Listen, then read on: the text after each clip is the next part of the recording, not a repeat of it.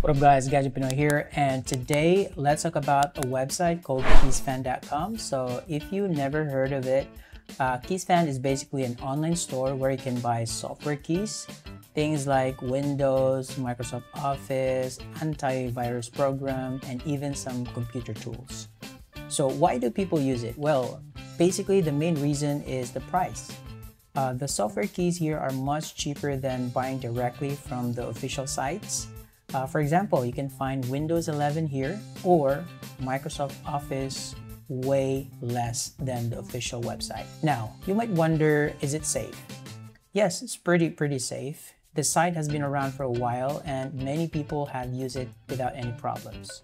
Now, let me walk you through how easy it is to order in Keysfan. First, you just open a keysfan.com in your browser, or I'll put the link in the description below. On that homepage, you will see different categories like Windows keys, Office keys, bundles, and some other tools. So let's say you want to buy Microsoft Office. You just click on it, choose the version you need, and then hit Add to Cart. Super simple.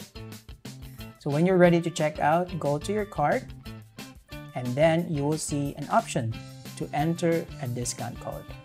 And this is the part that I really want you to know. If you're buying a Microsoft Office, use the code GPI62 to get 60% off. Now, if you're buying Windows, use the code GPI50 to get 50% off. That's pretty good deal, right? So once your payment goes through, Keysfan will send your software key by email.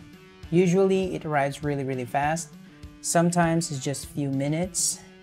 Then all you need to do is just copy that key, paste it when your computer asks for activation, and boom, your software is fully activated and ready to go. It's really that simple. And another thing I like about Keysfan is that they sometimes have extra promotion and bundle deals. For example, you can buy Windows and Office together and save even more. So if you're setting up a new PC or upgrading your current one, it's definitely worth checking. So if you're on a budget or you just don't want to overpay for software, this is definitely a website worth trying.